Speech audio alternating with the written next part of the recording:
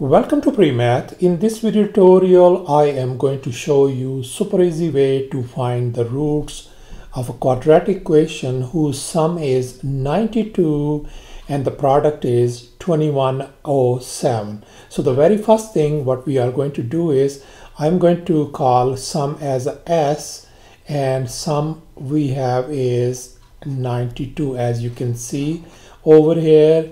And I want to call product as a P equals to 2107. And now let's look at the sum S is 92. As you can see over here, the very first thing we are going to do is I am going to take the half of this sum.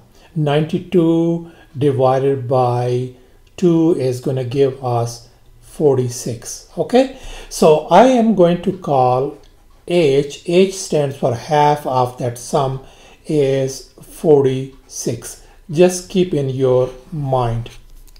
And now we are going to perform a couple of steps. The very first step is use the easy formula that I wrote down. K square equals to H square minus P. So we want to find the value of K. So K square I can write, and we know H, our case, is 46.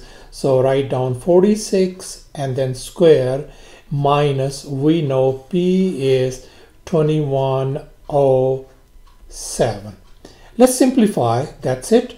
So we are going to simplify, and that 46 square is going to be 2116 minus 2107. And once we subtract it, we are going to get only 9. So K square turns out to be 9. Let's take the square root on both sides because we want to find the value of K. So K is going to be simply positive or negative 3. Alright, so this is our K value. So thus in our final step, our roots are H. In our case, H is 46. Just write down 46 plus or minus, and K is positive or negative 3. So that is our answer.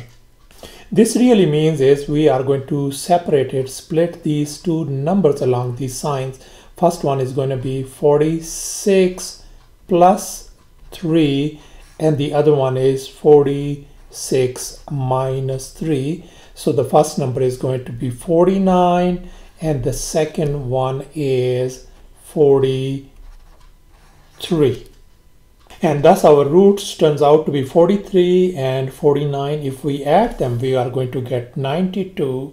And if we multiply them, we are going to get 2107. And for your information, here are the steps that we perform in our calculations. Thanks for watching, and please don't forget to subscribe to my channel for more exciting videos. Bye.